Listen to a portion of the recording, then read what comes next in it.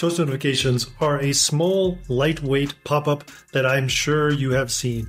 We've all seen something like this, boom, success. In fact, even if you look in Spotify or many other places, that these things are a best practice for letting users know what is going on and confirming that their actions are having an impact. Stick around if you want to learn more.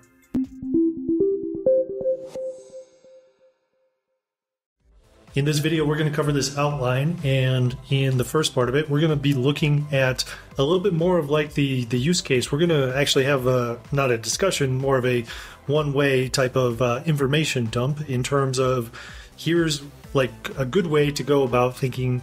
Here's a good way to go about thinking how to add these to your app. So we're going to have that discussion, and we're going to go over the types of situations and scenarios where you would be using these, and it's all going to lead to a 4-step process at the end where you will learn how to outline your features, see the key flows, the key activities in the user's flow of actions, craft the wording around what you want to say, and then finally we'll look at the actual plugins. Now, if you want to skip or jump around or anything, you want to go directly, you already know where and when to implement these into your app, and you just want to know the know-how, check the chapter notes below in the description, and you can jump right to look for the one that says plugins, because we'll be looking at 2 plugins. They're the ones that I think have the most stylish small version of the pop-ups. There's a bunch of these out there, and the great thing about them is that they're all free. So with that out of the way, let's get started. Let's dive in and let's look at a few just general guidelines around using these types of notifications. So when you're using these, we kind of want to use them sparingly. Why? Because if you start to having a bunch of these, like if you have 3 per screen, it can seem a little bit spammy. And I know that everyone is familiar with, if you're typing online and you type in cap locks, that has a certain, it sounds like screaming, only in internet language, right? So there's a set of norms in how to do some things online, and this is an attempt at giving the basic levels of, we want to help users out, but we don't want to spam them. So next up, let's look at some examples, and then we're going to look at this process that also has a few additional examples. So you can imagine that, like, when someone is doing something that is quite involved inside of your app, like a multi-step thing, large file uploads that take a while, or, you know, the involved long forms, adding something after that they've afterwards to confirm that they've successfully done it is a great idea. Same thing with something that is, you know, this is something that's going into someone's schedule. It's part of their life. If they're booking a reservation at, you know, whatever it is, maybe it's specific healthcare services in an app, or some kind of food service or experience somewhere, that type of thing. Great, because these are important things that they want to be certain that you as the system are telling them, as a system creator, they've successfully done this. Next, a notification sent to all platform users. It's a big public action, right? So maybe you have a notification section in the app. Let's imagine a sports league, right? And you want to announce that the deadline for registering new players is by this date. And so you drop that into the notifications area of your app. And so, you know, the admin area of that, you would want to confirm almost to yourself if you're the one using it, or maybe you're building this for a client. Next up, AI-generated content that is ready for review. We all know that it can take some time for the AI to do their magic, but when it does it, it's so amazing. And this is just let someone know your stuff's ready. Success. Dun dun dun dun dun. Okay, next up. When a password is successfully changed. Why there? Well, it's a pretty important thing. It's like how you get into the app and access it. So we could see that being it. Oh, and it looks like I missed one. An item added to a playlist, whether that's a video, a piece of music, just go over to Spotify. If anyone uses that, go add something to playlist. Look at the well-crafted and, let's see, non-intrusive Toast notification. And how about a new learning pathway unlocked based upon completing a course or a video that allows someone to go to the next level? It's like, you know, a little pat on the back, as well as notifying them that they can do that.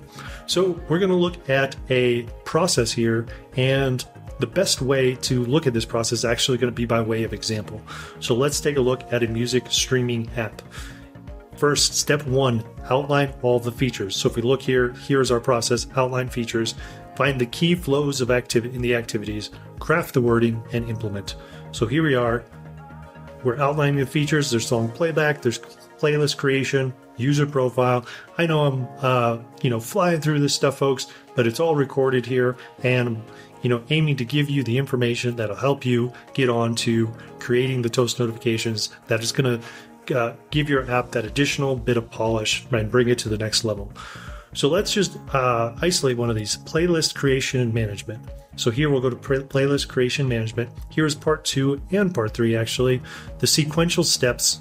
1, create a playlist. Oh, new playlist created as the wording. Add song to a playlist. Song added to the playlist name, right? Because there could be multiple playlists. So the tip for the wording is think about contextually, what is the person doing? And if they have given it, some kind of not personalized, but could be personalized or custom name to something, add that in, or give the name of the thing that they've, you've uploaded file to, if they're having multiple folders, a folder that's named X.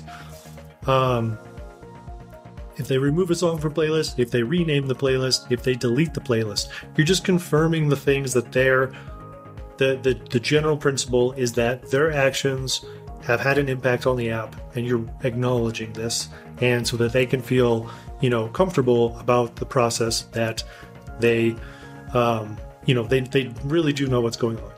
So there's a couple more of these. There's travel experience, as you can see, app features, sequential steps, a personal finance management, which I can't wait until AI and additional tools make the world available to us to track everything better and also in a secure way.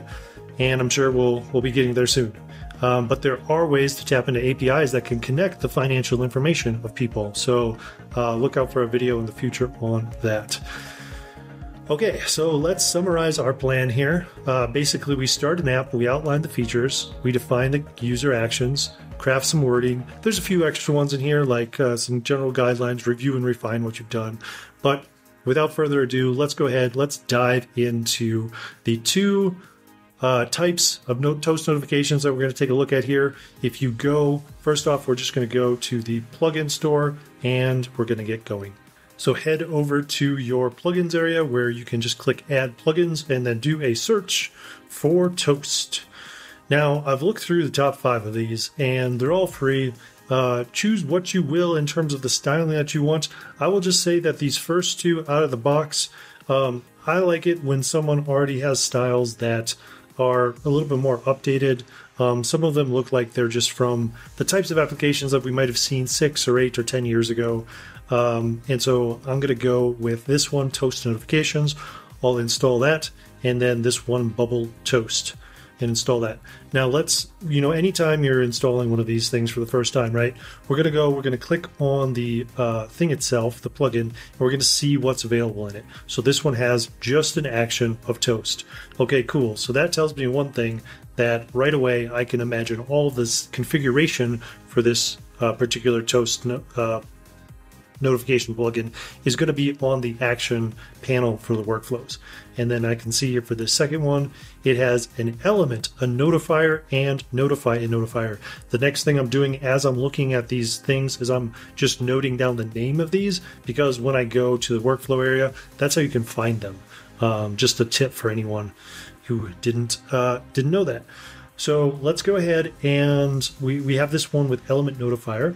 And so let's go to our page, and just to share the setup briefly, there's 2 buttons and our workflows are empty. So we're going to add stuff to it. Right after we go here, we're going to say notifier. So I'm going to grab that. I'm going to drop it in. I'm going to make it a 1x1 pixel. So it's on the page. That means the plugin code gets the load on the page. So then it's usable by us. And then now let's say that this one will be type 1. It's the notifier one. If we noted on the elements and actions, we're going to look for notifier. So notify a notifier. And the message I'm going to say is, so we can see here a couple different type. Let's go with this loading one. Processing your request. We're gonna play around here and we're gonna see what we get. Okay, so here, processing your request, it's coming in the top left.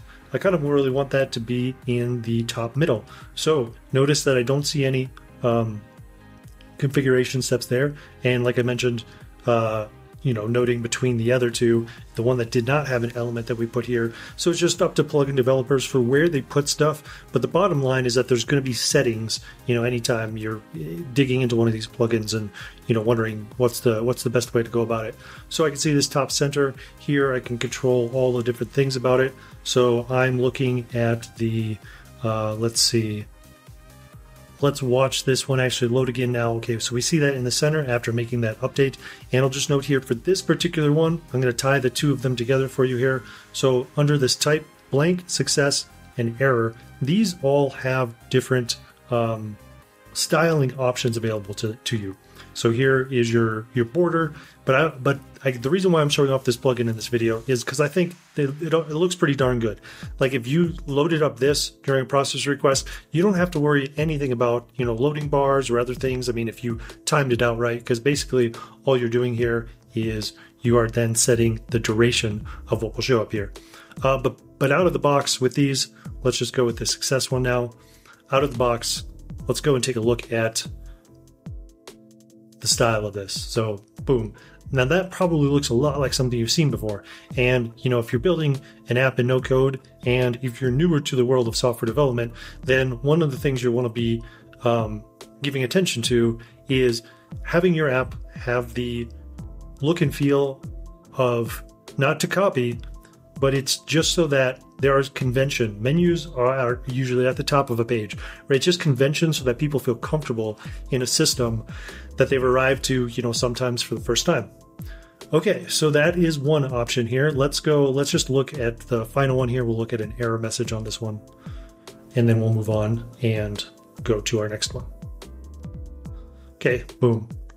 And okay, so it looks like because I have processing requests in there, you can type in not just the error, but just failed to upload the, insert dynamic 950 megabyte video. Please try again. And that is, if we tie it back to our earlier discussion, that is this craft wording so that it's helpful, so that it's contextual to what it is that the person is doing. Okay, so I'm going to move on. We'll take a look at this one after, but with the updated text, now I'm going to add workflow, and I'm going to do a search for toast. So on this next one here, I'm also going to go top center. I just think it looks a little better there, and I'm going to say sample title, and here is the message. Okay, type. So we have a couple of these right out of the box. Let's go with success to start out with. And then there are a few additional things we can do here for different stylization. But let's just go with what we got here. First, we'll test out the last part of the other one. Just didn't want to keep going back and forth. But we can see, that's a helpful message if something doesn't happen. And after, with such a large file, sometimes that stuff happens. Here's the title. Here's the message. Let's just take a look at it. If we leave let's actually leave the title off. And so we can see here, that's even more simplistic, right? And it's got this X so that somebody could close it out and, they can have the little bit of control in their hands, whereas this is not really anything you can do to make it go away.